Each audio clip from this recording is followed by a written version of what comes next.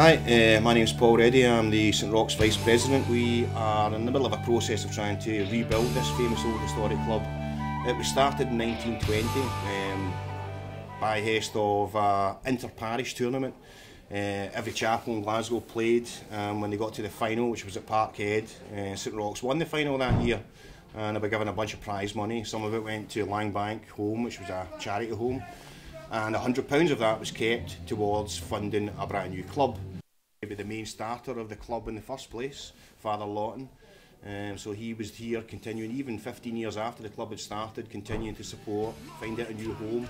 And this was Proven Mill Park up until recently, whereby we've all came in to try and help rebuild this place. Very, very honoured to have Mr McGrory's name on the park. He's our greatest son, the greatest thing that's probably produced in Scottish football. Highest goal scorer in the UK ever, probably only bettered by Pelé.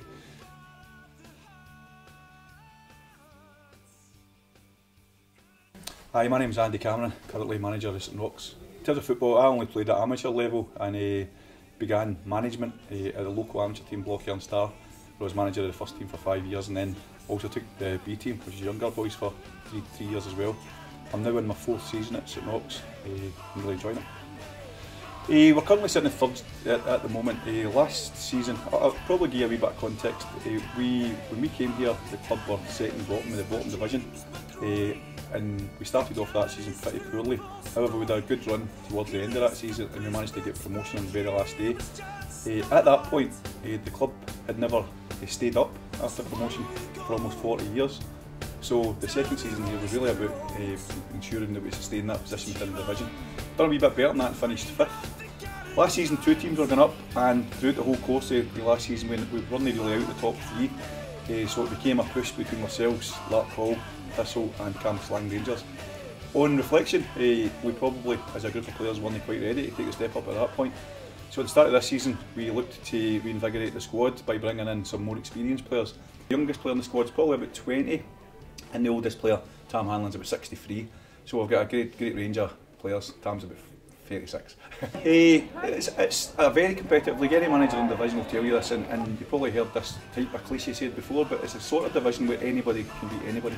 There's a whole range of different types of surfaces and stuff. There's 4G, 3G, there's some pitches that cut up badly, there's others that are really good bowling teams. So where we need to be is we need to be a team with philosophies always to see that today. However, we've had to adapt a wee bit this season so that we can adapt to different circumstances and different pitches. So it's a good level. There's players playing in our league who played at a very high level. There's teams in our division who are paid quite high money. And if we take a step up next year, it's going to be even more competitive.